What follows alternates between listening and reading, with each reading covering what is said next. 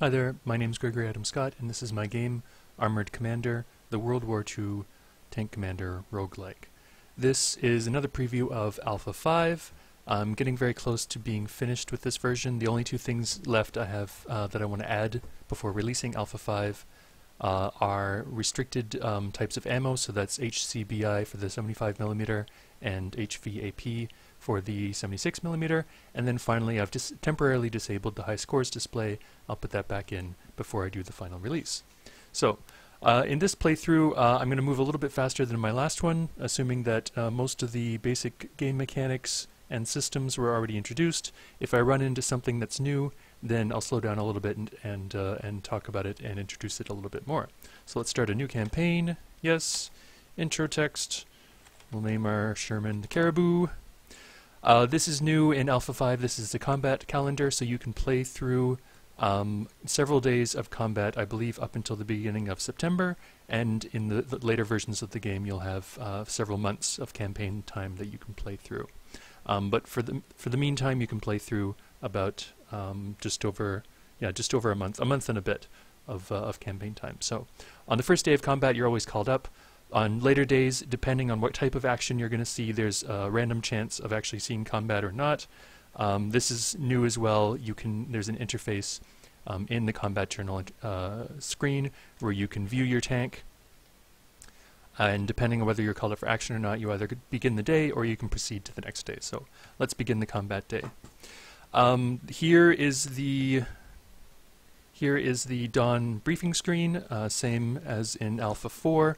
New in Alpha 5 is that depending on the type of scenario for the day, the average resistance in the areas you run into can vary between light, medium, and heavy. In this case, on the first day of combat, it's light. So that will affect the number and types of units that we encounter when we actually run into a battle. So let's set up our tank. I'll load some smoke rounds. Actually, I don't want that many smoke rounds in the ready rack, and then I'll start loading high explosive and AP, and I'll want 4 AP in the ready rack, and fill up the rest. Don't know if I'll actually get a chance to use these during the combat day, but it's better to have them and not need them than to need them and not have them. So there we go. The ammo is loaded. Leave the hatches open for now, and we're ready to go. So we head to the start area. Now, I didn't mention this last time, but if you've played a lot of roguelikes, it was probably clear to you just from looking at it, is that this map, the campaign map, is randomly generated on every campaign day. So each time you play it, it'll look a little differently. The types of areas will be the same. You'll have things like villages, fields and farmhouses and woods, but their exact layout and the locations of the entrance and exit areas and the roads connecting them will be different. So every time you come into a new campaign map, you should definitely take a look around, see what's here, and kind of plan out your route as to where you want to proceed. So my first action is check an adjacent area to get an idea of what kind of resistance I might expect. This is a free action which you get at the start of every day. My plan here is to try to get on this dirt road, then connect up with this improved road, and then ride it all the way up to near the exit point. So let's check this area. Light resistance, that sounds good. So I'm going to enter that area and see if I run into any real resistance. No resistance, so I get 2 victory points for capturing it. Good so far. Let's do another check. Medium resistance. Now, because I'm still on the stock basic M4 with the A turret, I don't have a lot of armor and I don't have a very good gun. The Sherman wasn't really designed to take on other tanks head-to-head, and when the American and Commonwealth forces landed in Normandy, they ran into much heavier armored resistance than they were expecting, and a lot of these Shermans found it very difficult to advance.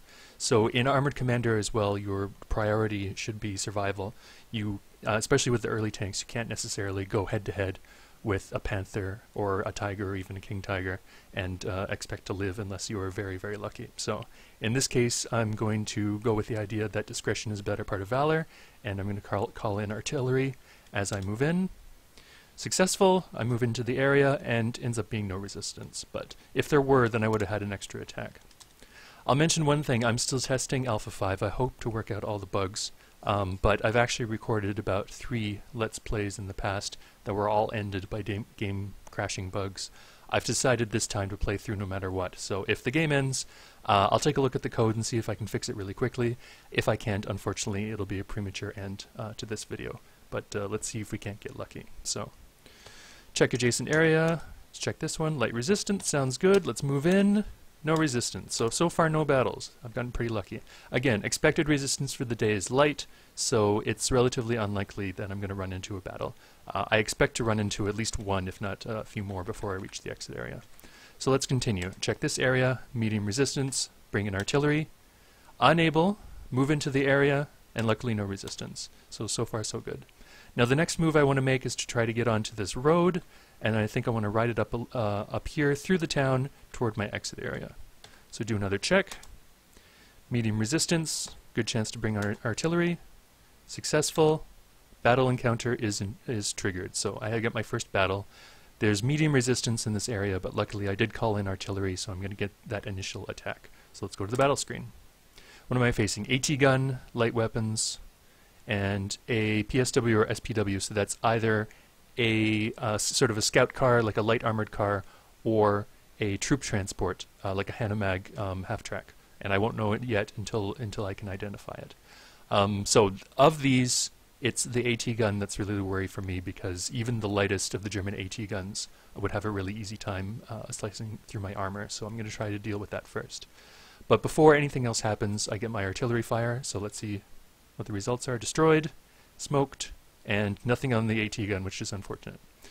Now, there's always a random roll at the beginning of combat to see if you're ambushed. It's about 70% chance that you will be ambushed. So the idea is that your battle group is moving along into the area, artillery is raining down, but before you have a chance to react, the defending units, because they are in place, get the first attack on you. So let's see what happens. AT gun fires at a friendly tank to no effect. SPG didn't seem to do anything, and then another SPG pops up. No, the PSW, so the PSW, SPW didn't do anything, and there were reinforcements, so an unknown SPG has popped up. Luckily, it's within smoke. Now, because it's covered by smoke, I think this AT gun is still the greatest threat. So I'm going to get my loader, who can only spot in one sector because he doesn't have a hatch to spot directly in front. So let's see what happens with spotting.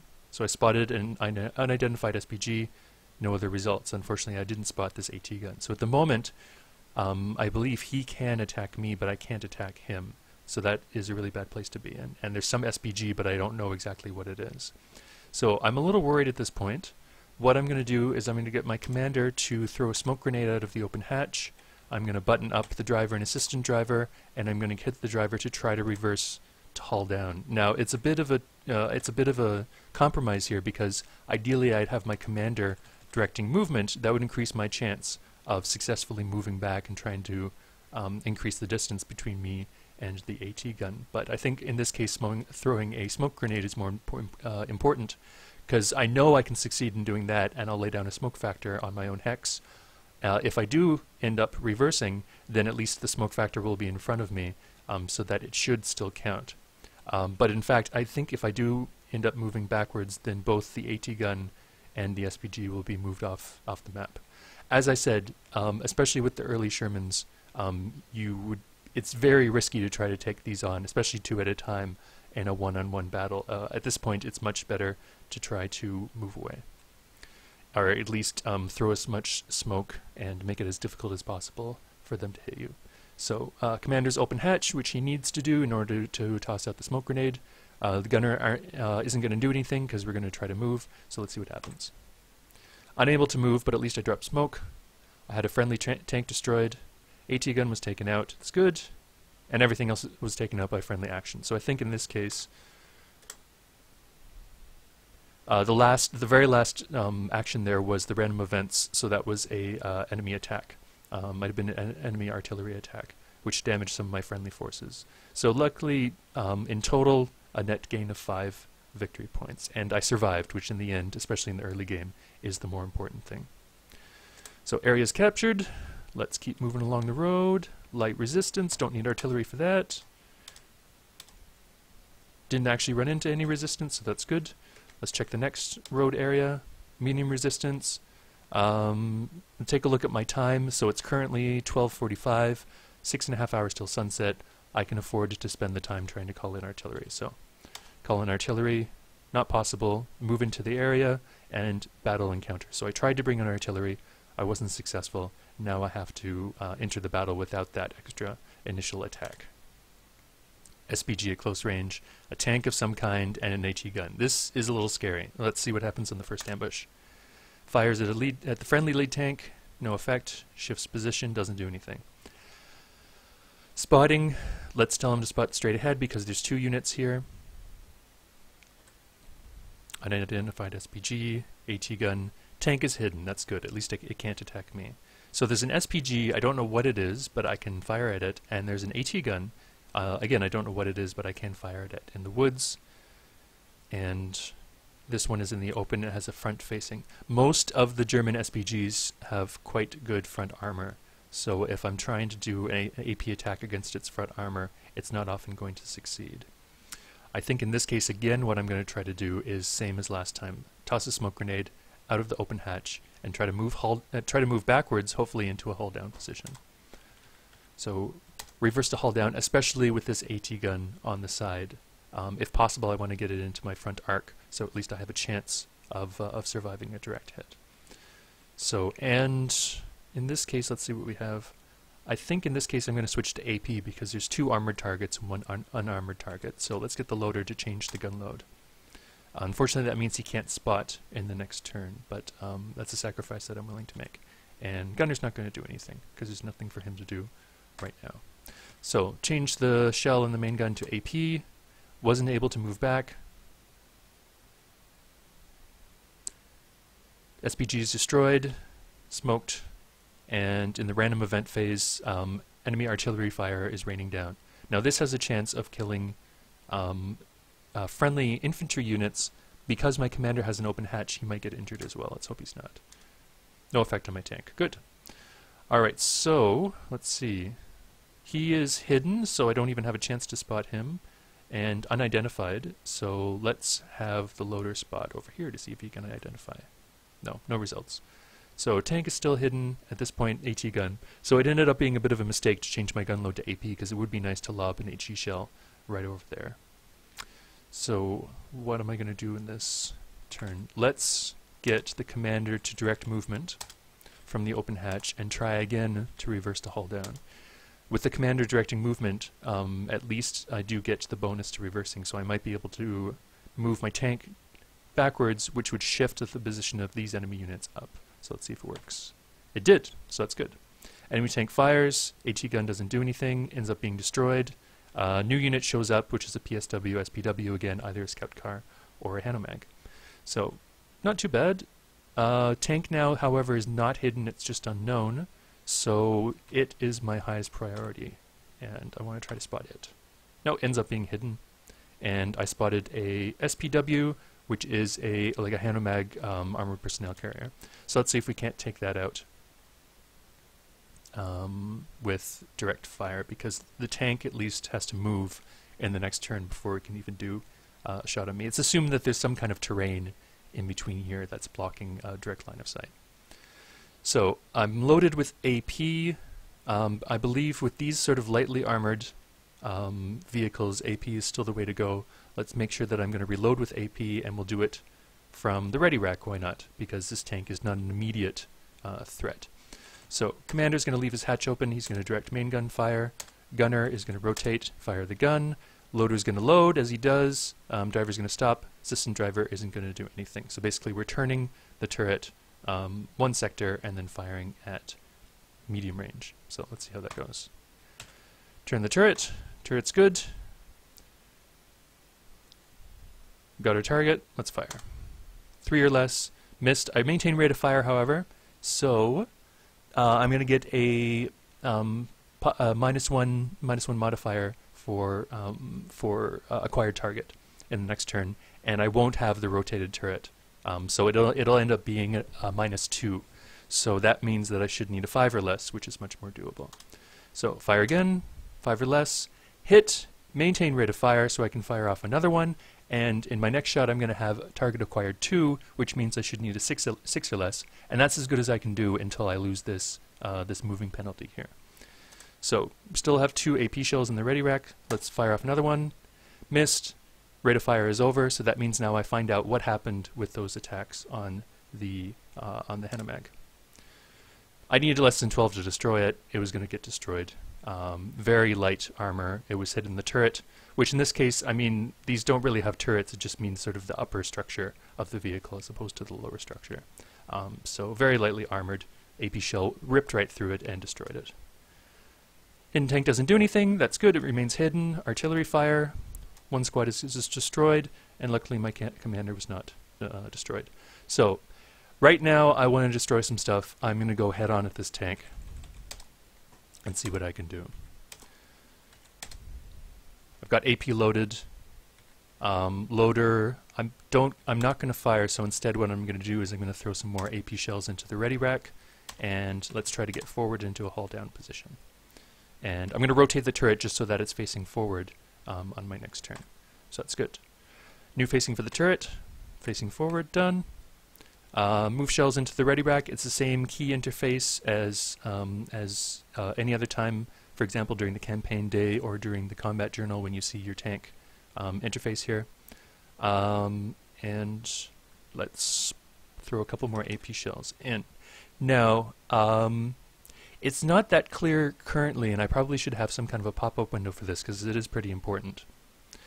In the movement phase, so at the end of the orders phase when you actually start doing your actions, the tank was able to move forward into a hull down position, but it didn't move far enough so that this tank would actually move into a different hex. So because he didn't move into a different hex, so I've moved forward a little bit, but because these ranges are on the order of like a quarter mile, I didn't actually move forward enough so that he is shifted into the next hex down. But I am hull down, which is excellent, which means any fire coming in that would have normally hit my hull has absolutely no effect, and that's always good. So I've put some more shells into the ready rack. That's good for me. Hidden tank doesn't do anything, and it ends up being destroyed. And now we have a truck to deal with, which I should hopefully be able to take out pretty quickly. So let's try to spot it. Spotted. Trucks don't need to be identified. It's only tanks, SPGs, and AT guns that need to be identified. Other units, as soon as you spot them, you pretty much know what they are. So trucks, extremely lightly armored. Let's just try to take it out. So gunner is going to fire. Commander is going to direct main gun fire, so I have a better chance at hitting. Driver's going to stop, and I should be able to keep hull down status, but I lose moving status, obviously, because I have to stop in order to fire. Yes, that worked well. So direct fire mode, because I'm using AP. Fire away. I hit. And so base is 6, plus 2 because the target is moving, minus 1 because my commander was directing. So that's a net dice roll modifier of +1, which means instead of a 6 to hit, I needed a 5. I did get a 5. In my next turn, I'll need a 6, and the turn after that, I'll need a 7 as I acquire the target. Maintain rate of fire. Let's do another one. Missed, and so I only get that 1 AP hit, and it crashed. That's unfortunate. Let's assume that I destroyed the truck and it was a great success. And for now, yeah, it's a problem. Yeah, the crash was due to a problem in displaying the armor for the truck. I think that's because it's unarmored. So I'm going to start to fix that right now. But thanks very much for watching my video, and I look forward to being able to release Alpha 5 and recording a new video to show you the final versions of this edition of Armored Commander. So thanks very much.